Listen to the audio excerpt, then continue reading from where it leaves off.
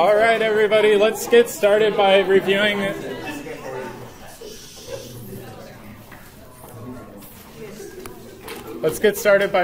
the problem of the day. So the problem of the day, as you might have noticed, was pretty lengthy. It required you to know a lot of the proton transfer steps and the mechanisms that we've been covering. Specifically, we ended last Thursday talking about nitrogen nucleophiles, and in this case, you're using hydrazine. So the first step in this reaction would be to protonate your carbonyl. In this case, it's an aldehyde. I know the book shows this a little bit differently than I do. You're welcome to show it either way. But usually the first step is protonation. Then the next step, we're going to add in hydrazine, which is a good nucleophile. So let me actually show all my arrows. And the hydrazine will add in to our good electrophile and kick up electrons onto oxygen.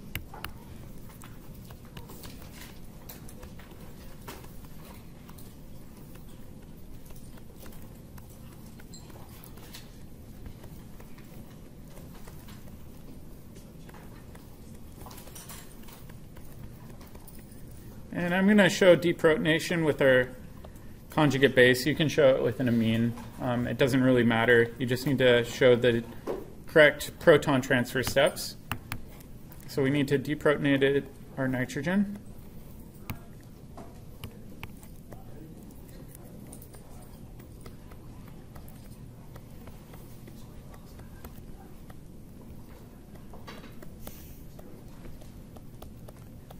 And we're almost there. What's our next step? Yep, we recreate our acid. And what will it protonate? The alcohol. So in this step, we protonate our alcohol. We can turn it into a very good leaving group.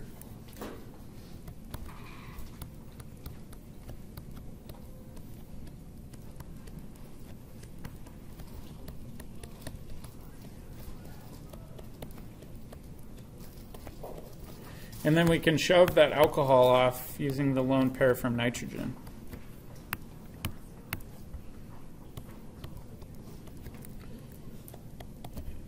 And we end up with this kind of strange looking compound. Does anybody remember the name of this?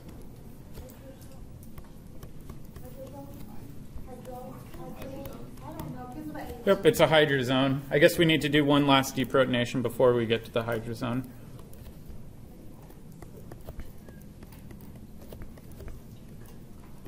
So a hydrazone is a specific type of imine. So in this case, I'll just show our conjugate base grabbing that proton.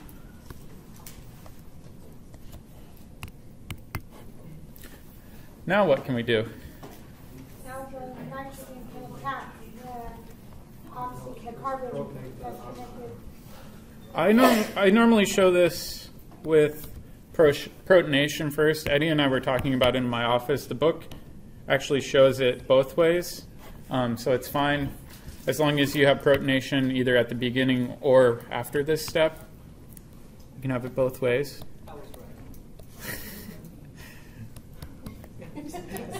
Eddie's pretty proud.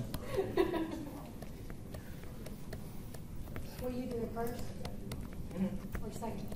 The book actually has a comment saying that recent research has shown that nucleophilic attack can occur before protonation, but the reactions are so rapid and almost synchronous that it doesn't even really matter. You're just getting into semantic arguments at that point. I love semantic arguments. Oh my God, then you do. I hate to be one with you. Professor, we're not going to get marked out when I have a double arrow, right? Because I forgot again. What'd you forget? He forgot. I think he said that he's gonna.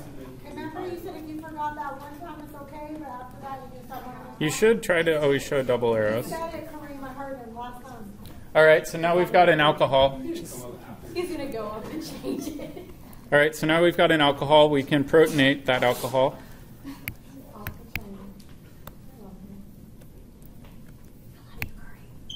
Again, we're turning the alcohol into a very good leaving group.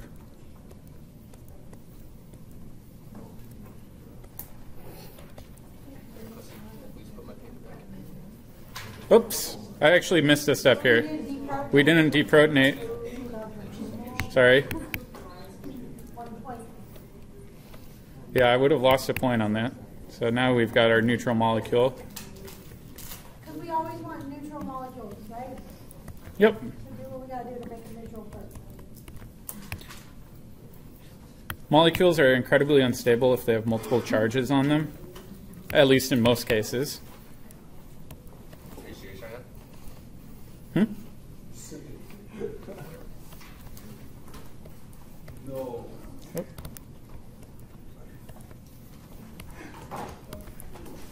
All right, now what do we do?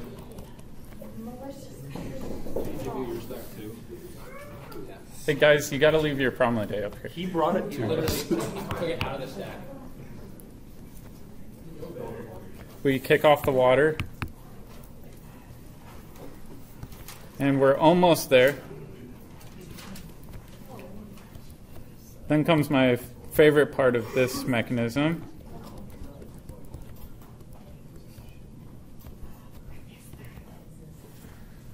How do we get to imidazole?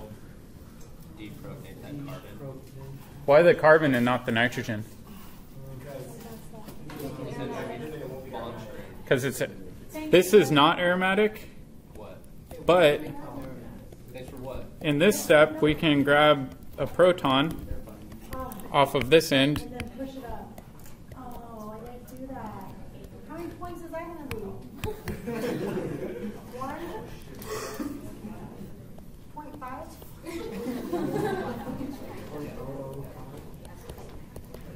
And the driving feature in this reaction is the aromatic stabilization that occurs in the imidazole. And this is because the lone pair on this top of nitrogen is delocalized through the pi system. The lone pair on this nitrogen is in an sp2 orbital and cannot delocalize. So we do have 6 pi electrons. The precursor, on the other hand, has an sp3 carbon and is not aromatic. So this is very, very thermodynamically favorable. Yep. Could the oxygen steal a hydrogen from the positive nitro, whatever it is? So if you tried to deprotonate the hydrogen on the nitrogen in the previous step, you'd still be stuck at a non-aromatic precursor. No, I mean, it's like way back towards, like you deprotonated the nitrogen, but instead of using the conjugate base to do that, would use the alcohol to do that. Yep, you could show that as well. So you could have water do these proton transfers. The key is that you do have to show proton transfers as individual steps. The alcohol. Yeah, you could have the alcohol. Or you mean? On the ring, the alcohol do it. Yeah, I mean, you can have an intramolecular proton transfer, but usually it's done by separate molecules because that's very strained to reach over and grab. Yep. All right, so that one was a pretty tough problem, I thought. I wanted to get you guys used to drawing the full mechanisms for a lot of these. Yep. So, I know you said all these are equilibrium, but are there any times that it's not equilibrium? Yeah, that's a great question. So do you notice how my last arrow is a single-headed arrow? Yeah. How do you even know that? So I was trying to describe this to somebody earlier today, and I said the best way to think of this is by using an energy landscape. So let's say this is the reaction progress. And then we've got energy on one axis. You have your first few steps that have these pretty small activation energies, and then you've got a really big thermodynamic sink. This entire portion is reversible. Reversible. This is non-reversible.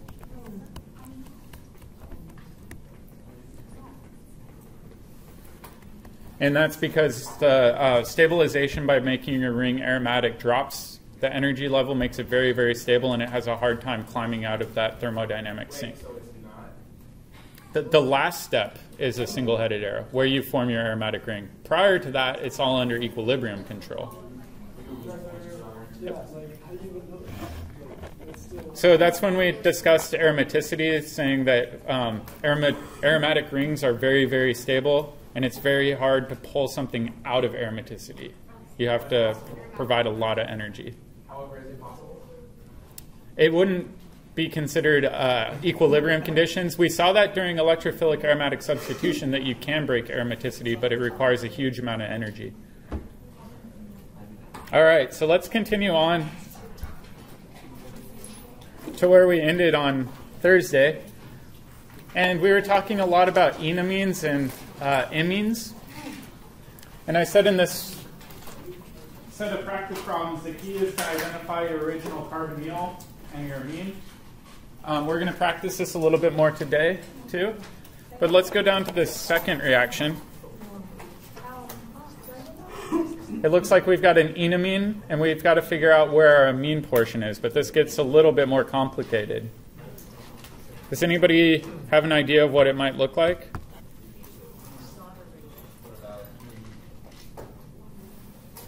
Just one molecule to begin with, and then it just breaks close.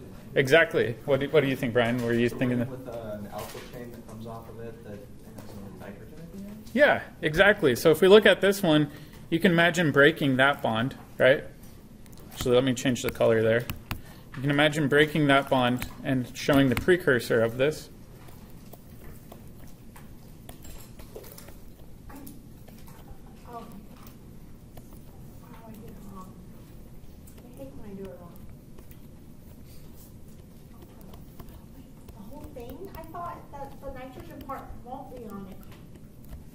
So you can draw it like this, right?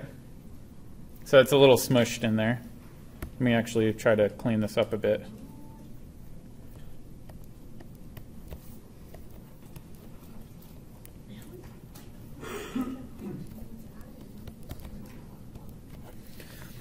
The question is, why did it form an enamine rather than an imine? Because it's a secondary amine. If it were a primary amine, what would we get? An imine, right? So in these reactions, you should try to be able to break them apart. In this case, we've got a nitrogen attached to a carbon, and that carbon is now a part of an alkene system, so you can tell that this is an enamine, and you can try to sever that bond and show where the original amine came from. So we're going to continue on and try to show some of these hydrolysis reactions, which are essentially these reactions, but in the reverse order. And I should also include catalysts here just to be thorough. So let's continue on and talk about hydrolysis reactions. Do you have to write the loss of water every time? Usually that's the driving force of getting the reaction to go in the forward direction. There's a few techniques. One of them I talked about was actually distilling off the water. Sometimes, too, there are these things called molecular sieves that are these beads that are highly functionalized so that they absorb water but no other compounds. And so sometimes you see reactions where they say MS, and that is symbolic for molecular sieves, and that's something used to absorb water out of a reaction. All right, so let's think about hydrolysis reactions. That's the reverse order. In any of these reactions, whether or not you're going in the forward direction or backwards, you always start with a proton transfer. Always. Yep. Always. And then you go through this set of intermediates where you do nucleophilic addition and or loss of leaving groups.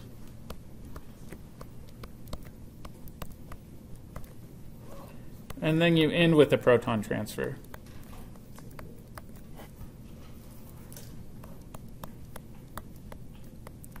It doesn't matter if you're going in the forward direction or the reverse direction. You always have to show all of your proton transfers in all of those attacks. So let's just think about an example reaction.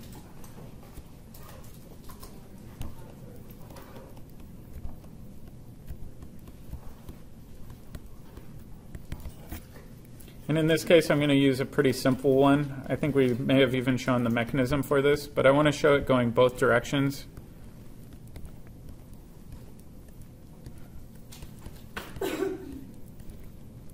So what sort of functional group will this give? an acetal, specifically a cyclic acetal, which are used as protecting groups. And then we would also form water. But let's look at the forward mechanism.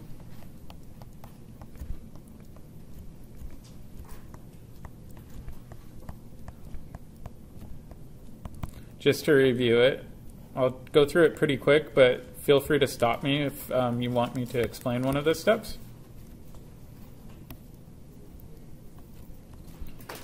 Again, first step is going to be our protonation, or our proton transfer from our acid to our base. The next step will be reaction with our diol, and we would call this a nucleophilic attack.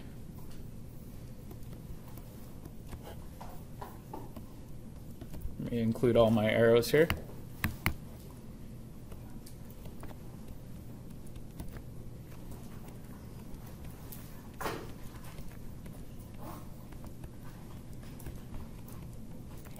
So we already had our nucleophilic attack. Then we have a set of proton transfers.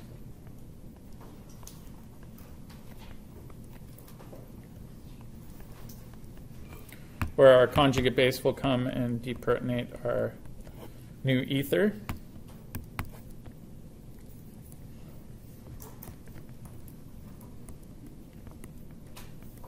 And what's this functional group called?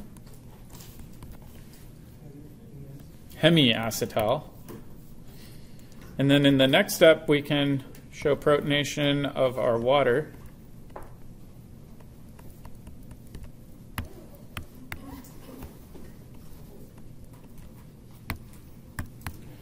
We kick off our functional group. Or sorry, we turn our alcohol into a good functional group that we can kick off. Let me slide this over.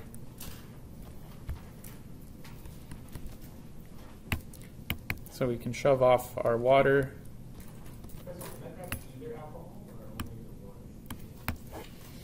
So you're saying in this step, why did it protonate this alcohol instead of this one? Yeah.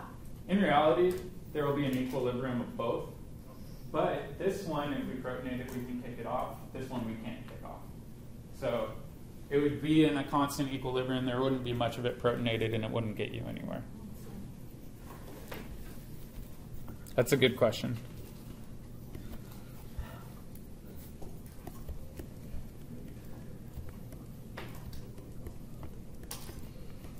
Okay, and then we can have another nucleophilic attack. Kick up our electrons.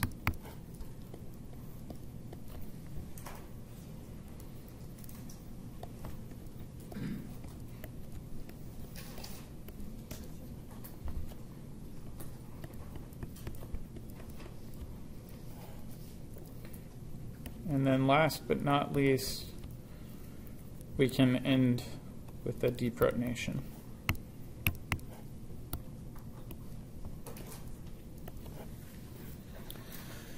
So the mechanism is exactly what we've seen before. Yep. Is it possible to stop at the hemi, or will it just always go all the way through? There are some situations where it will stop at the hemiacetal, like in the case of glucose, it can't go to the acetal. Oftentimes, if you're forming a cyclic ring system, when you make your hemiacetal, it'll get trapped in that ring system. But those aren't as common. Normally, when we form a hemiacetal, we're adding on some long chain, and then it will want to wrap up even further. Yep. All right, so if we think about the acid catalyzed hydration, we can essentially draw all of these backwards.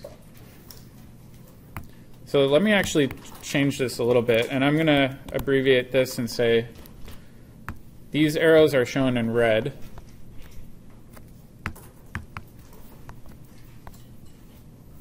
Oh.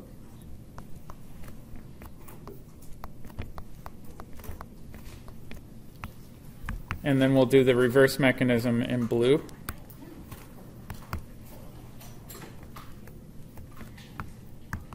Because some people get really psyched out when they see the hydrolysis reaction, but all it is the same reaction just backwards. So now let's add in blue arrows and try to work from our final product, which is the cyclic acetal, all the way back to our ketone. So first step in this case would be protonation, right?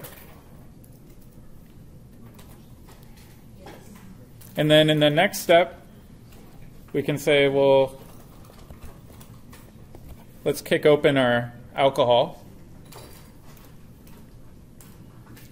And then in the next step, we also have to include our water. So let's actually draw that in. We can say, well, water can add in.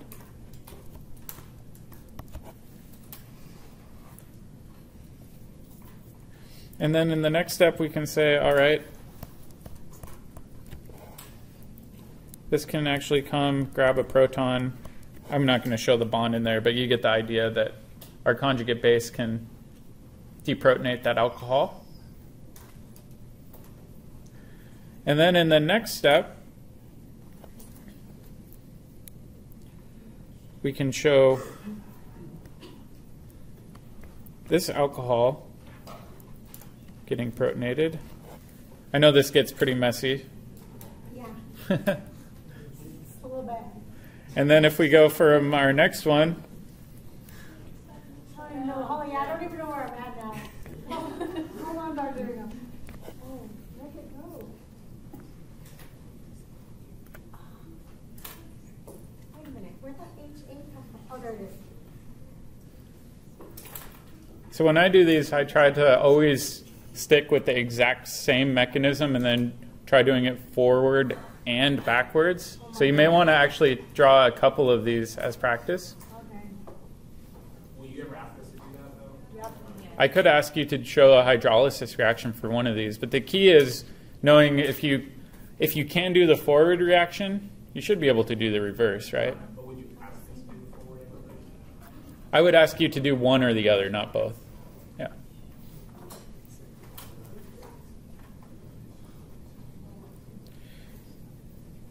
And then in the last one, we just have our conjugate base kicking off there. So really the only reason I wanted to emphasize this was people really psych themselves out, and they think that it's a completely new reaction that they have to learn when it's not. It's just the reverse reaction that they have to remember.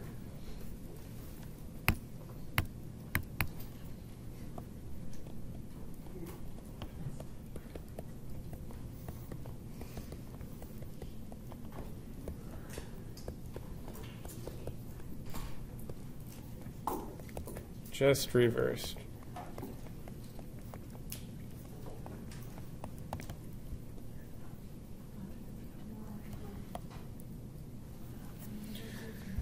The other thing to, yeah? So we're going to the following day where you have all of these that are just easily moving. There's always that one last step that's forward drive so that the product side. But you're going to keep doing this. So you can only have the reversible reaction, meaning going in the backwards direction, if you're not stuck in a thermodynamic sink. And the problem of the day that we just had, we had an additional step that got us stuck in a thermodynamic sink, and it would be very challenging to get back out of that. But in these situations, cyclic acetals are used as a protecting group, if you remember, so we very much want to remove these at the end of a reaction, and we have to be able to show these in both the forward and reverse direction. There's one cool trick you can use, and I know a lot of people were struggling with this on the sapling assignments.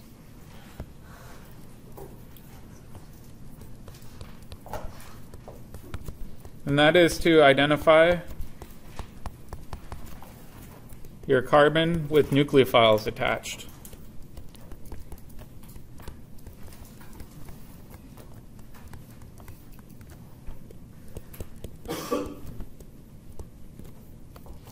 So let's take an example of an acetal.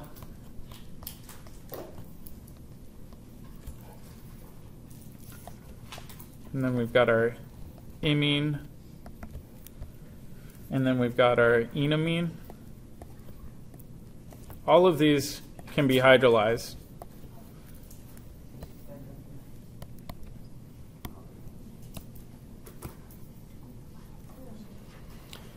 what conditions would we need to use in order to get back to our parent ketone? We need acid because we need to do that initial protonation. But if we want to use Le Chatelier's principle and drive the reaction in the reverse direction, what can we add? Water. So instead of removing water from the reaction, we can purposely treat it with strong acid and water in each of these situations.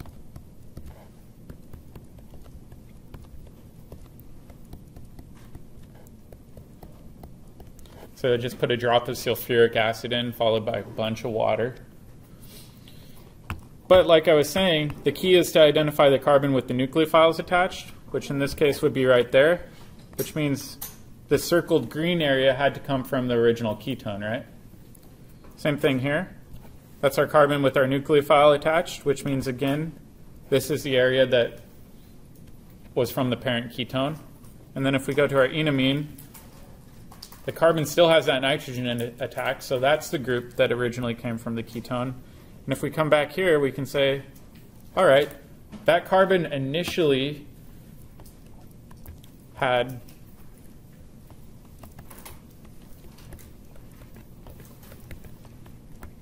a CO bond.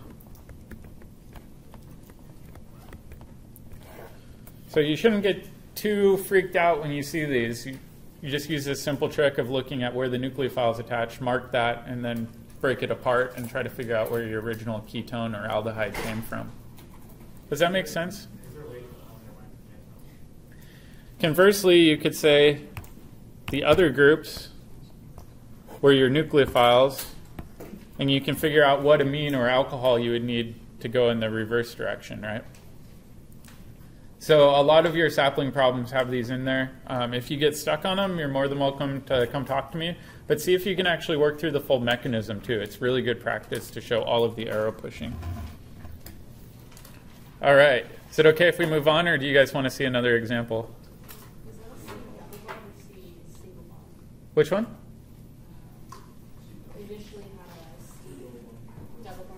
Mm-hmm. Yeah, that's a C double bond. Let me draw that.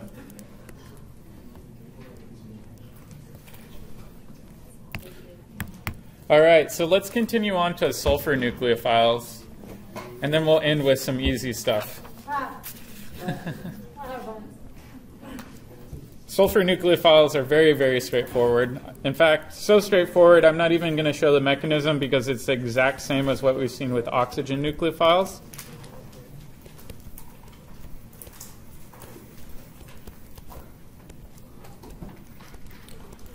So instead of using an alcohol, we're going to use a thiol.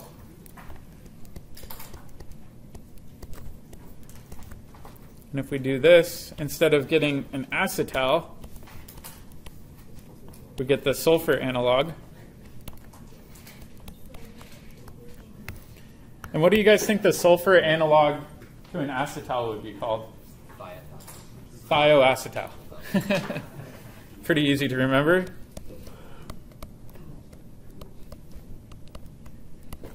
It's the exact same mechanism as normal acetal formation. We just swap out the oxygens with the sulfur. Very easy to do. You don't normally see thioacetals that often. They're not synthetically that useful, but the cyclic derivative is very, very useful.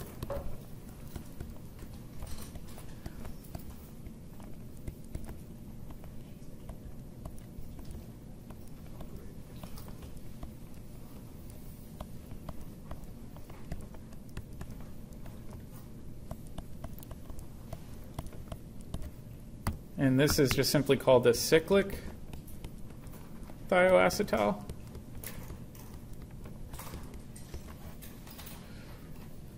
And it's not used as a protecting group. It's actually very, very stinky to do this reaction. Anytime you run a reaction with thiols on it, it smells like rotting eggs, oftentimes even worse than rotting eggs. But what it is used for is a type of reduction.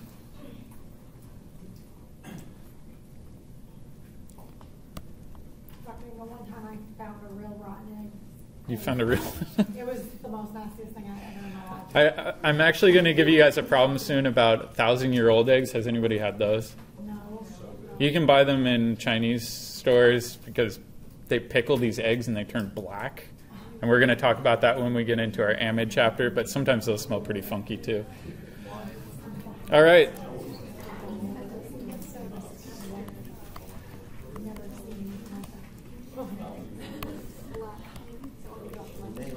All right, the cool thing with this cyclic thioacetal is you can treat it with this thing called rainy nickel. And when you add rainy nickel to a cyclic thioacetal, you can actually reduce the carbon. And so in a way, this is really, really similar to the Wolff-Kishner reduction, right? Where we can take a ketone or an aldehyde, and we can just cleave that CO double bond.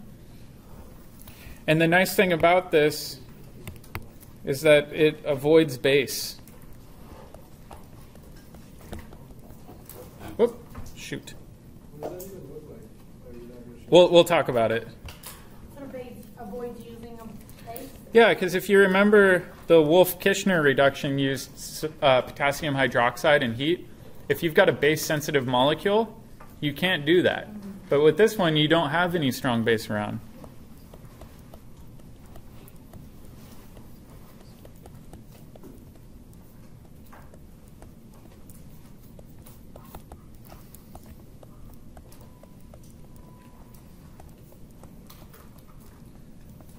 And we said we have to use strong base with the Wolff-Kishner reaction.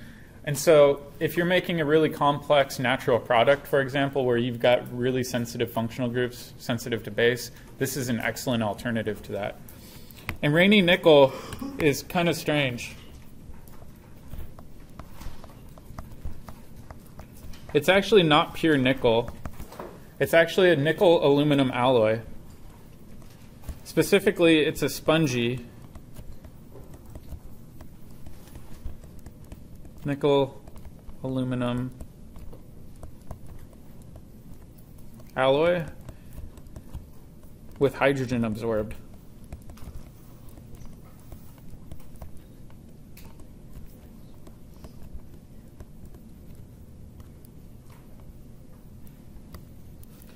And so it's really nice to do this reaction because not only do you avoid strong base, but you're using really, really cheap metals. Using nickel and aluminum, they're very abundant metals. It's much, much easier to get your hand on a large amount of nickel and aluminum compared to something like platinum, which is a precious metal.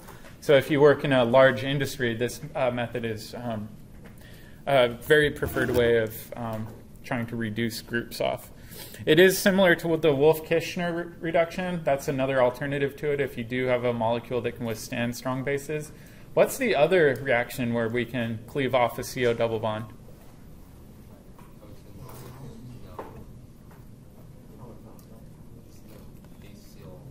Yeah, Clemmensen reduction.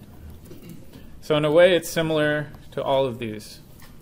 When you say spongy, do you just mean porous? Or Yes, it's a very, very porous metal, and so you can actually absorb a fair amount of hydrogen onto it.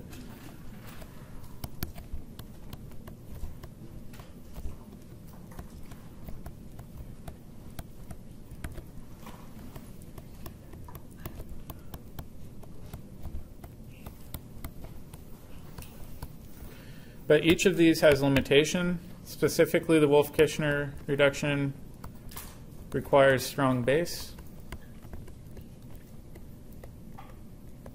You don't want us to know the mechanism? Nope. And the Clemmensen reduction, occasionally you'll see it with alkyl ketones and aldehydes, but it's almost always done with aryl ketones.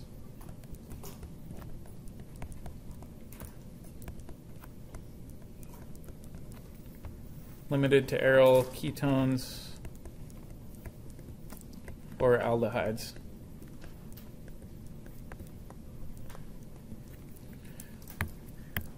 Using rainy nickel, we can get around a lot of the limitations to the other reduction conditions that we've already learned. But like I said, the nice thing is you don't need to know the mechanism for this. It involves a lot of organometallic chemistry that's outside of the scope of this course.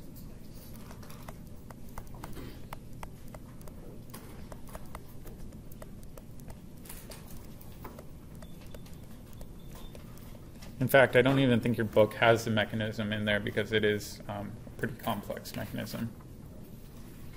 All right, are there any questions with the sulfur nucleophiles? It's just another synthetic tool that we have. Usually it's added on if you want to reduce a carbonyl group. All right, now we get to go into some review.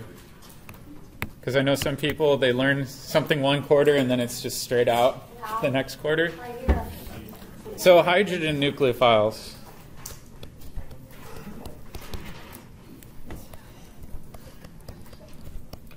We can reduce an aldehyde. We can reduce a ketone. We can reduce an ester. Or we can reduce carboxylic acid. All right, so if we want to reduce an aldehyde, what reagents do we need?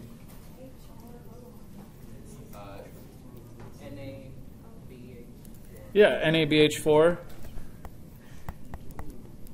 And we normally run this in an alcohol solvent.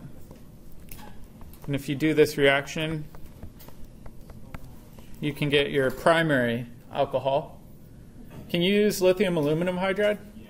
Yeah, lithium aluminum hydride will also work, so I'll put an asterisk. Oh yeah, that's the big boy one, right? Yep.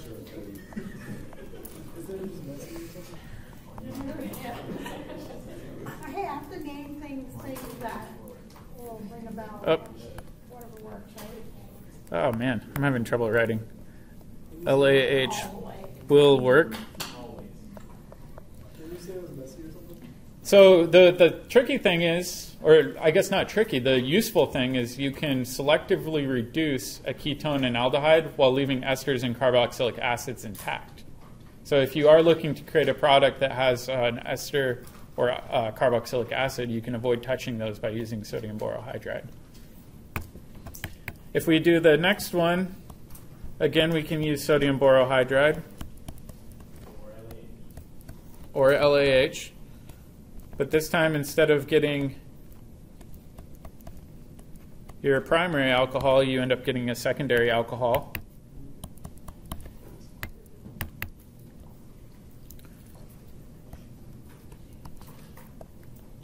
And then what about these last ones? LAH. Specifically with an ester, you can do LAH in excess and get all the way to your primary alcohol. And then you normally treat this with water in the second step in order to protonate your alcohol. So this has to be a two-step reaction.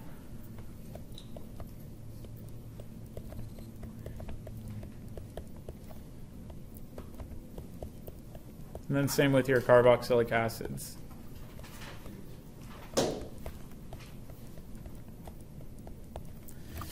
We're going to cover the mechanism for LAH reduction of carboxylic acids in particular next chapter.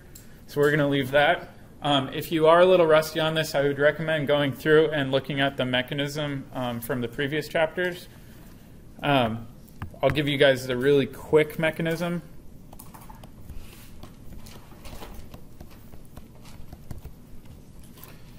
If you've got a ketone, and let's just use LAH as our example.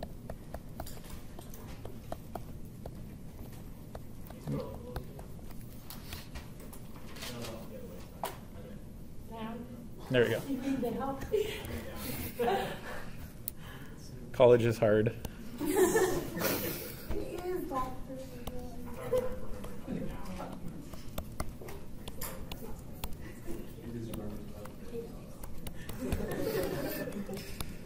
So in the first step, the hydride gets transferred up to the to the electrophile. And then in the next step, we've got a quick protonation. Wait a minute. I think I do kind of remember this. Yep. It's a pretty easy reaction to remember mechanistically. The one thing that's very unique about this that we didn't really touch upon is the importance of the lithium. This reaction won't work without lithium. Lithium will actually coordinate to the oxygen on the carbonyl, and we'll talk a little bit more about that mechanism later. So the lithium acts as a Lewis acid activator in this reaction. If you take this and you throw in 12 crown 4, that crown ether that likes lithium, the reaction won't work. So it's not hydride itself doing the reaction. It's actually the combination of a hydride source and lithium that allows the reaction to occur. So it's the dual reaction. This is a very simplistic view of the reaction. We'll cover it in more detail when we cover reduction of carboxylic acids. All right, so all of that should be a review. Let's jump into carbon nucleophiles, which is also a review.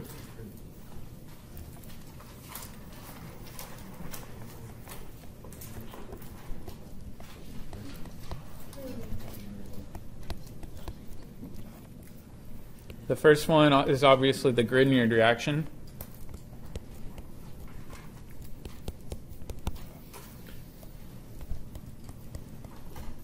This should be one that you're very familiar with at this point.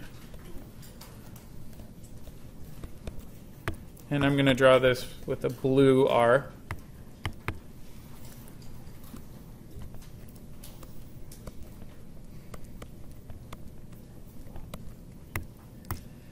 We can have a Grignard add into a ketone and then in the next step get protonated.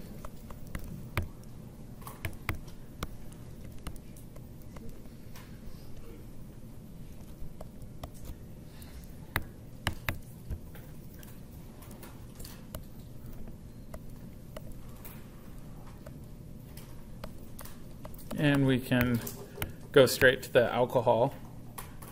It depends whether or not you're using an aldehyde or a ketone. If you're using a ketone, you form your tertiary alcohol. If it's an aldehyde, you get to your secondary. That should all be review. If you are a little lost, you should go back to section 13.6. But I'm not going to spend any more time on the Grignard reaction because I feel like we've more or less mastered that material. The new reaction that we haven't seen is a cyanohydrin reaction.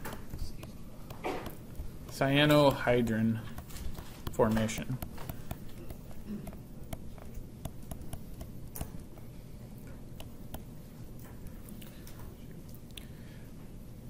This reaction's not my favorite reaction to teach because most people are scared of it. Really? And you'll see why.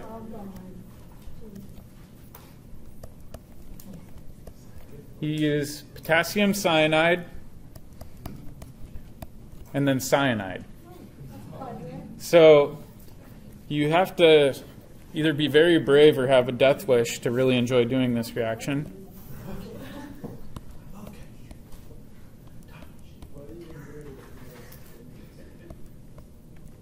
And when you do this, that cyanide ion can act as a nucleophile, and it can add into your electrophile.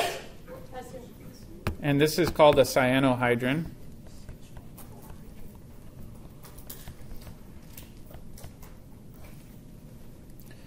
And because this is so dangerous, oftentimes people replace cyanide, which will kill you, with a more friendly acid like HCl or sulfuric acid, something that if you spill it in the room won't kill everybody, you know. Keep your lab mates happy. Nope.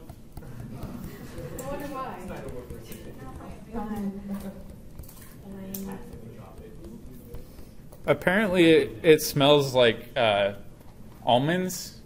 So if you're starting to smell almonds in a lab, it's a good time to leave. But yeah, there are some other things that smell like almonds too. The interesting thing with cyanide is it's actually present in a lot of like peach pits and apricot pits. It's just not present in a large quantity. I think I've heard something like that. And this is a very useful intermediate.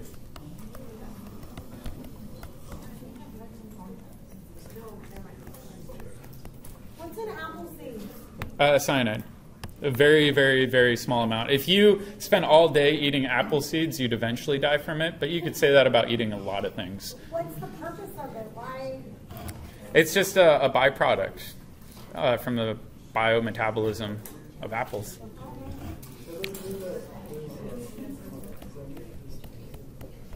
And so I'll quickly show you the derivatives that can be made from cyanohydrins.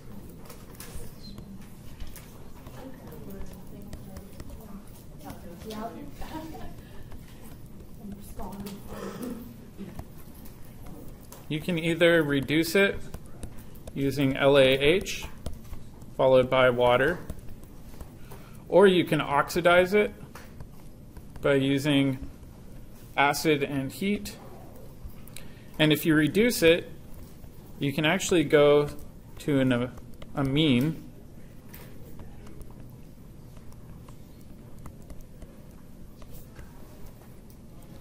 And if you oxidize it,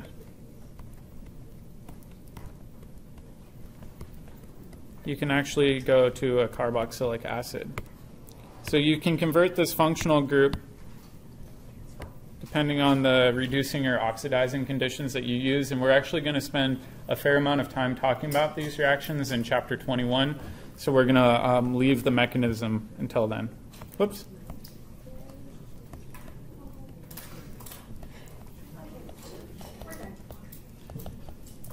All right, and that's where we're going to leave it today. Are there any other questions? If you can switch out cyanide for hydrochloric acid, why would you ever use cyanide? Oftentimes because you don't want